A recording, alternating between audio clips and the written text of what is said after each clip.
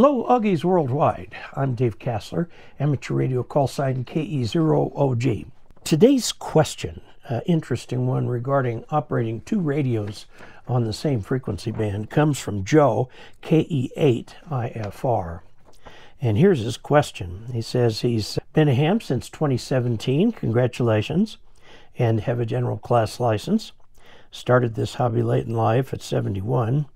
And am learning by the seat of my pants. In other words, he's going out there and trying things, and that is probably the best way to learn. My question concerns RF interference. I have two IC 7300 rigs. Now, the ICOM 7300, which is this radio right here, is the standard radio for the reference design. Okay, and this radio, I understand, probably close to 100,000 of them have been sold as extremely popular radio. This is a great starter radio. You can start with any radio, but this is a great starter radio of the kind that will probably take you 10 years to outgrow. Okay, so he has two of them. One I operate on FT8, that's digital mode down at the bottom of the band. The other on voice. When the digital rig transmits on FT8, it interferes with the voice rig. I'm not surprised, and I will tell you why. I have a USB cable with a choke on it, but still get problems. I put chokes on my feed lines and just about all the other lines. As I'm electronically challenged, I'm at a loss for a solution, hoping you could give me some ideas. I enjoy your videos and have learned quite a lot about ham radio from them. Thanks, Joe, KE8IFR. So, we have two radios, two HF radios operating at the same time. Now, there are a couple things going on here. If you're operating one radio on one band, say 40 meter FT8, and you're operating sideband on another band, say 20, it is more feasible to have one not interfere with the other. Operating them on the same band is pretty much out of the question, and let me show you why. What we have here, if this is 0 right here, and this is your output here, if you pick a operating frequency, we'll call it F0, you put out a strong frequency on that, and then you've got whatever sidebands you have, okay, and usually the carrier's not there when you're doing single sideband. But what happens is there's what's called digital noise or hash that goes out like this quite a bit. Now, the unfortunate thing, if this is 100 watts, this can still be like S7, which is a well of a lot less, but it's S7, and it goes quite a ways outside the band. And your other receiver, we'll call it F1, right here, picks this up in its passband. Now, why does it do this? Well, there are two basic kinds of VFOs, VFO, variable frequency oscillator, that are in modern use today. All involve a crystal, and that usually is shown like this. Okay, and this goes into an oscillator, and there are two types. There's the phase lock loop, and then there's the direct division. I can't remember the official name for it. I'll just call it division. This oscillates at a very high frequency. Okay, and then you use digital techniques to divide and multiply, etc., this thing to get the frequency that you want, and this becomes what goes to the modulator. Okay, and this is the basic circuit. Now, the way these things work, there is a frequency, we'll call it the frequency to which it is tuned. Okay, it will tend to run up a little bit until it hits a stop. And then the circuit just says, okay, slow down a bit. So it slows down until it gets to here. And then the circuit says, speed up a little bit.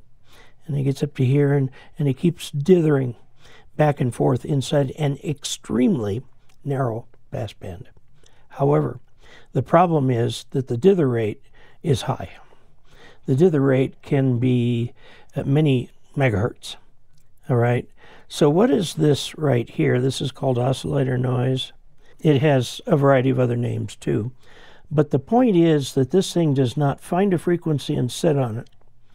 It is constantly dithering back and forth in response to a phase lock loop. What the phase lock loop does is it looks at this tone and compares it with the tone that you want via a frequency counter, frequency divider, and it will cause this thing, you can add a little capacitance in if you want, which will cause this thing to go up, or add a little inductance will cause it to go down. Usually it's just adding capacitance the other way.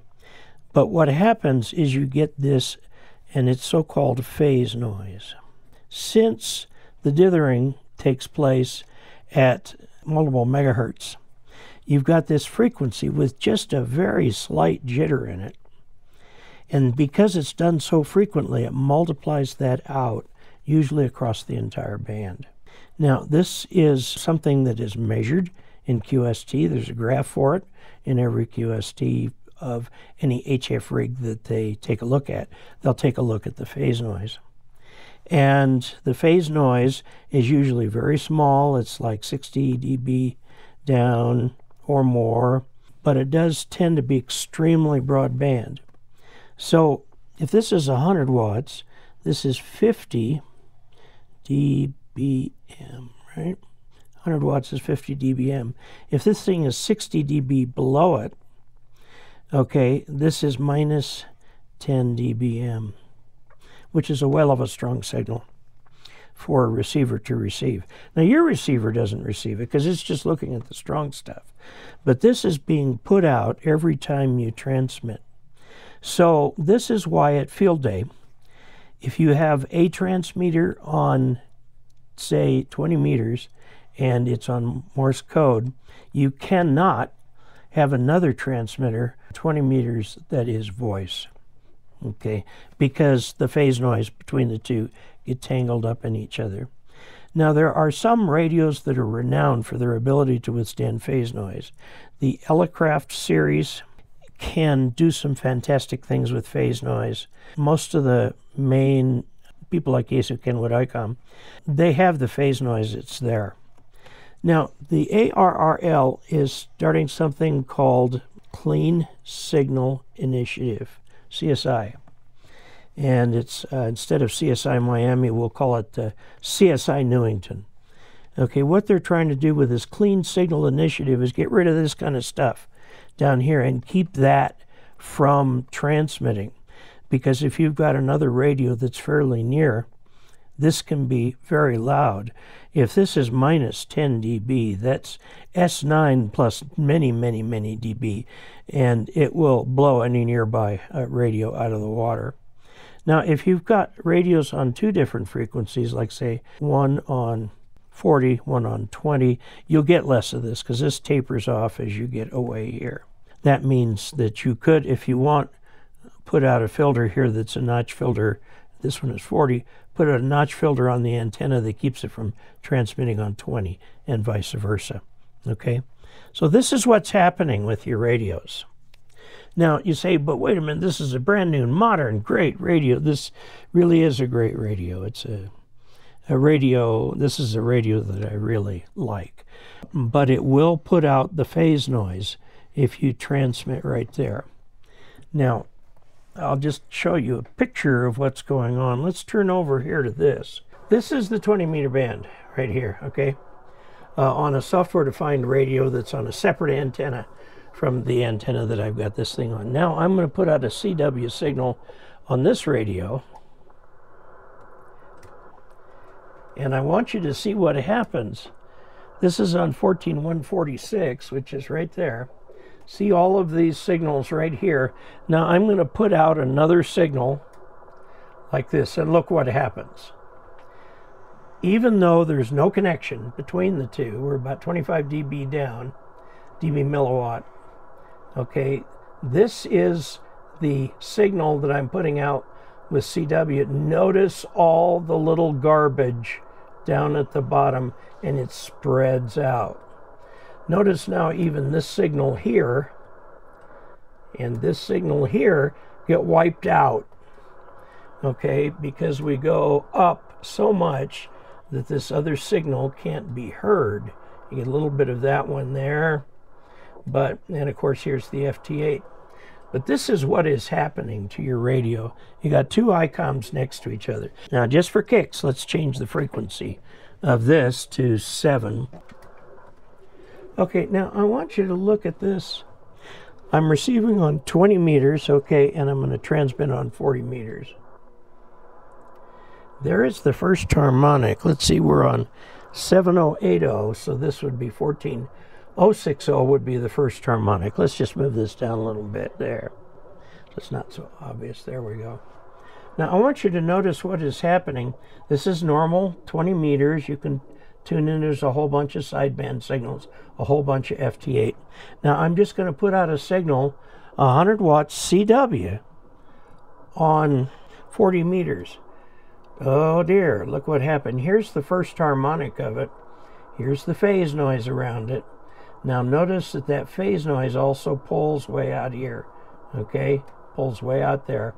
Then we go back to our normal, and it will blot out nearby signals. Okay, this is the second harmonic of the signal we're transmitting, and what it's doing, you can see right here, it's just obliterating the band.